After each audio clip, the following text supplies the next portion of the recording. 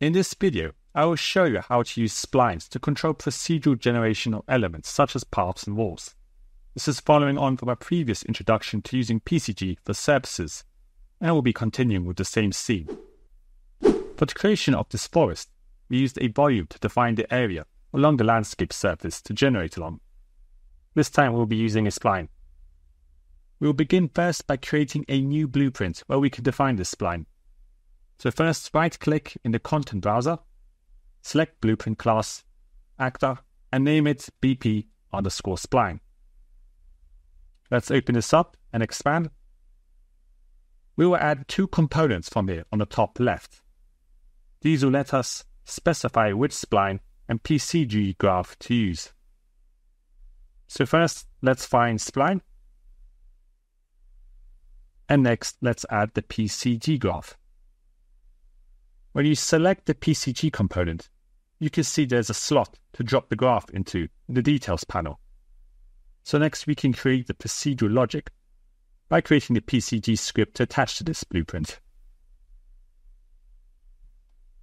In the content browser, I'll scroll down to my previously made PCG folder. Right-click and find PCG. Let's call it PCG_fence. Back in the blueprint, if I open this and move it to the side, we can assign the PCG script we just made to that graph slot in the details panel. I will minimize this and drag and drop this blueprint directly into our scene, where we have a basic spline. From here, we can drag the control points to stretch this out and define the path we want our fence to follow. You can change the height, although it doesn't matter so much, since we're projecting the points to the landscape in our script anyway. Now I'll just keep it as a simple line for now. I'll go back to our PCG graph to populate this spline. So let's find it and double click to open it up. In the last video, we sampled the surface, but this time, as you may guess, we'll be using the spline sampler. We need two starting nodes, the getSpline data and then the spline sampler. The getSpline data by default is set to self. This means that it will try to look for the spline that it is connected to in this graph through the blueprint.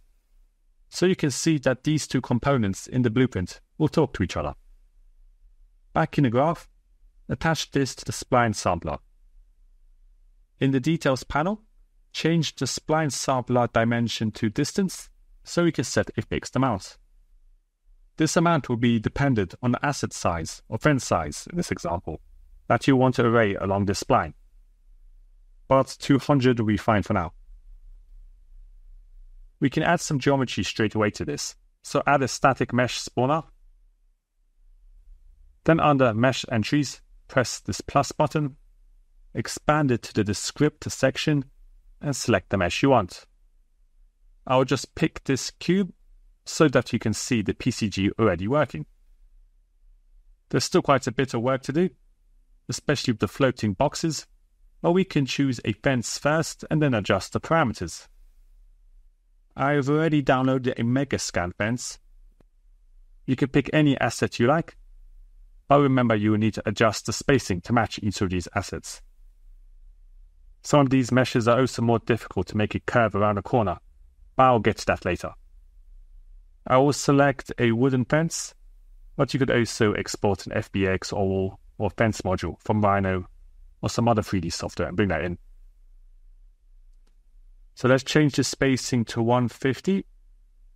So actually this overlap is looking pretty good. When we drag the spline, it automatically adds the fence along the set increment. We can adjust the distance to make this match better. This is perfect for a straight line, but when you start to curve it, you'll find problems. A quick solution for some situations is just to add a transform points node to control the offsets. I'll hold out and click this Y to break it, and then connect the transform points node in the middle. In the details panel, we can change the min and max offsets on either side of the spline to help with the turns. this value needs to be half of your spline sampler spacing. So as you remember, we used 150, so let's enter -75 for the min and the max. And you can see for this example, it does a decent job.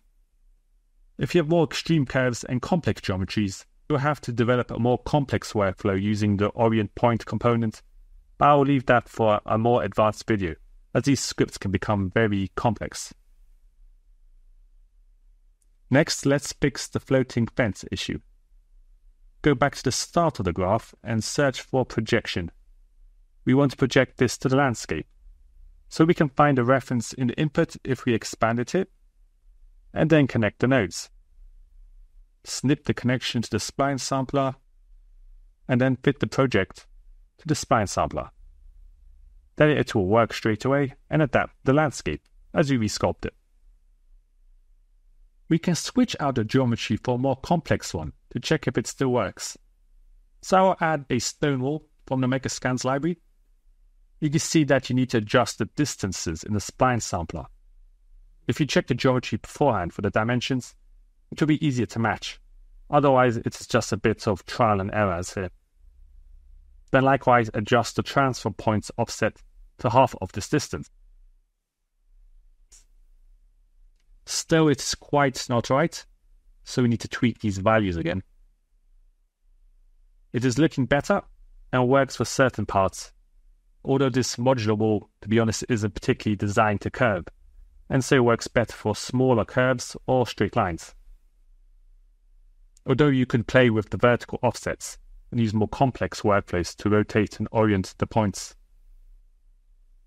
I will show you another great use for this spline workflow, which you may use often, and that is for creating paths. It can be done in the same way using 3D assets, but using decals is an efficient way to do this. I will duplicate the graph, calling it PCG_paths. I'll go to my blueprints folder and also duplicate this spline blueprint to speed up the process. Let's call it BP_paths.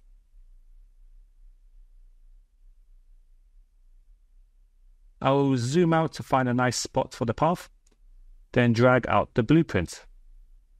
It still has our wall, so we need to switch that out with the correct graph and asset.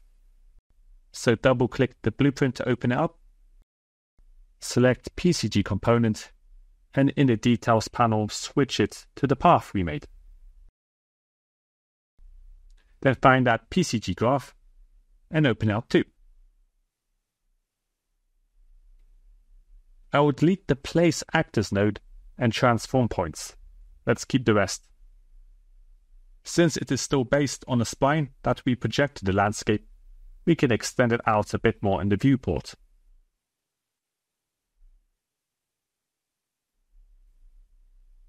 From the spline sampler, we want to add a bounds modifier. The bounds modifier gives a thickness to the spline and useful for culling other geometries. We can change the bounds to 100 to offset on both sides, and debug to see the width. This will be projected to landscape since we kept that node.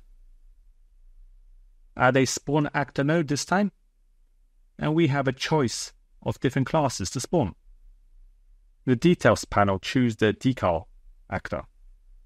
Also select the no merging option to keep these as separate actors. You can also layer decals together and set the sort order for which goes on top, which is very useful. Make sure the Allow Template Actor Editing is checked, and it will allow you to add a decal material down here. I've added a path decal from the Quixel bridge for this example, and you can also search for decal and then path. They have a great collection of natural looking paths. I'll use the forest one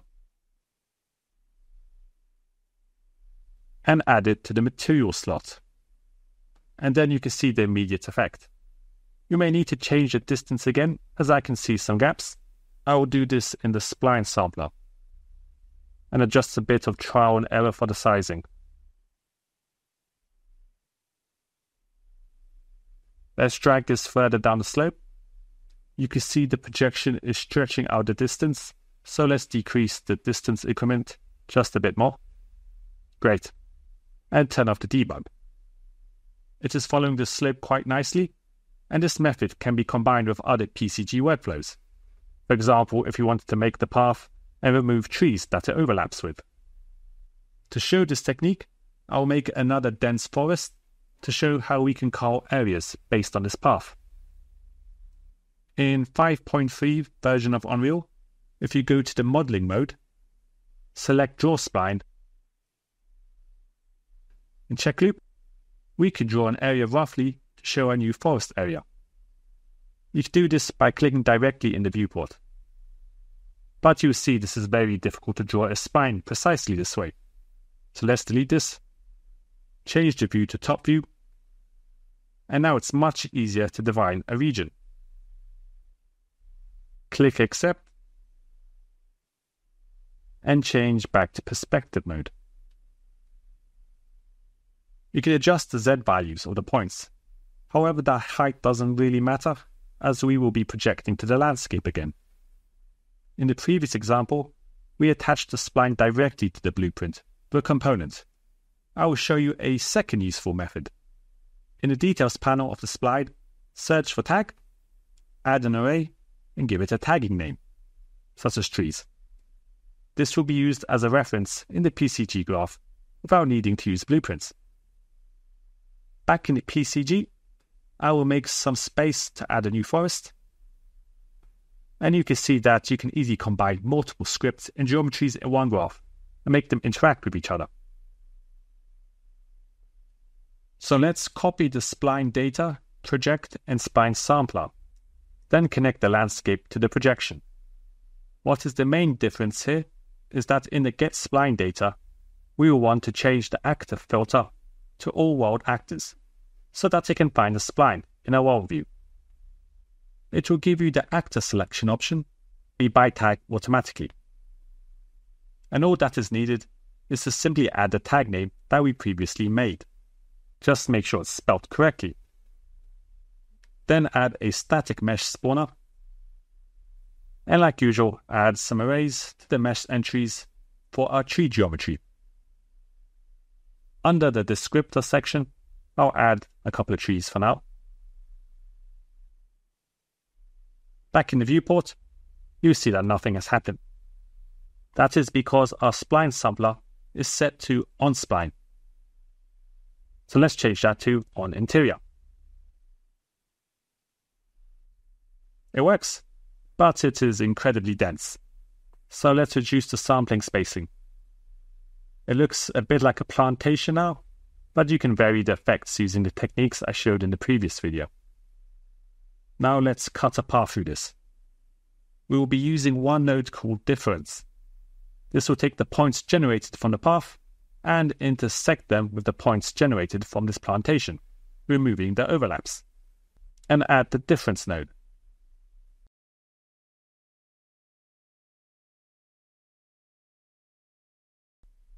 Then reconnect the rest of the nodes.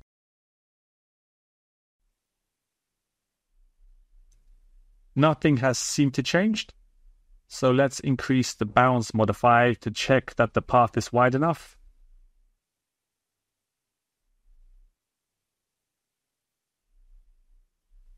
And turn on the debug. That is looking fine, so it might mean we have missed one step in the difference node. Select the node, and in the details, there are a few settings.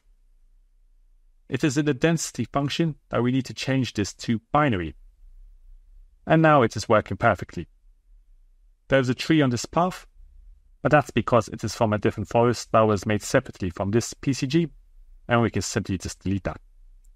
And turn off the debug, as we don't need it.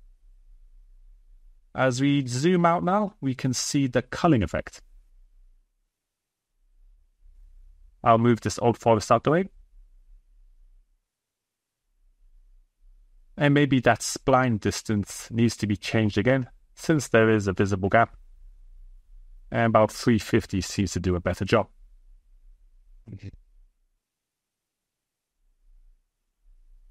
And now, as I move the spline, it will dynamically cut out the trees and project the path along the slope. The path is also dynamically projected along the landscape.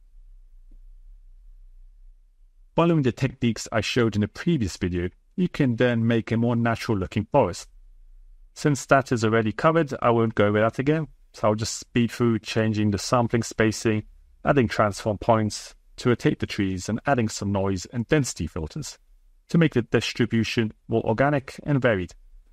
And you can add plenty of more trees, landscape elements, and decals to make it more realistic. I've just scratched the surface with procedural generation with splines, but you can see the potential to create fast, reusable, and complex environments. This is also a great basis for creating buildings and configuring levels and facade types, which I'll take a look at in future videos.